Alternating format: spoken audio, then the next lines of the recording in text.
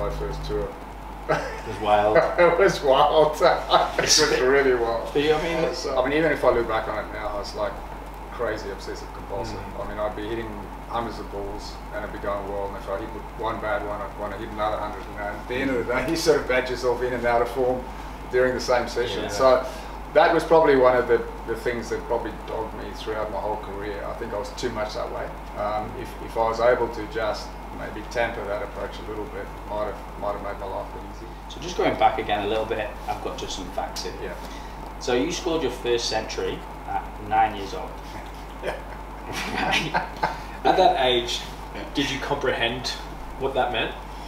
I think no, not really. I think the significance of scoring hundreds, you know, sort of grows in its intensity as you get older. But at that time, you just played.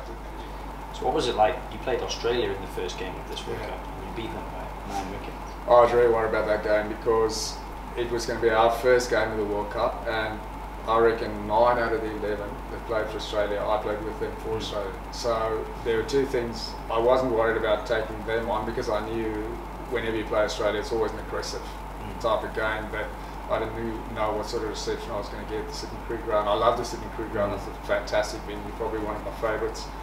But fortunately, the reception when we walked on was so good, and you know, beating Australia obviously was really good. Would you say you're a humble man? Yeah, I try to be. I wouldn't be, because in this debut you scored 162 runs. Yeah, that was awesome. I typed this into YouTube. Right. It's everywhere.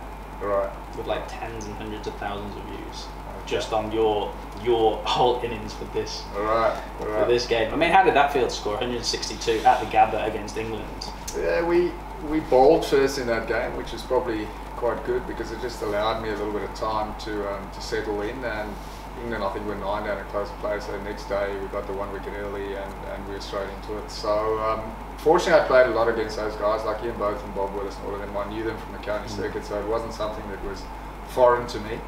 Alan Lamb tried to have a crack at me in Afrikaans, but his Afrikaans is so bad, I don't think he even understood what he was trying to do. But yeah.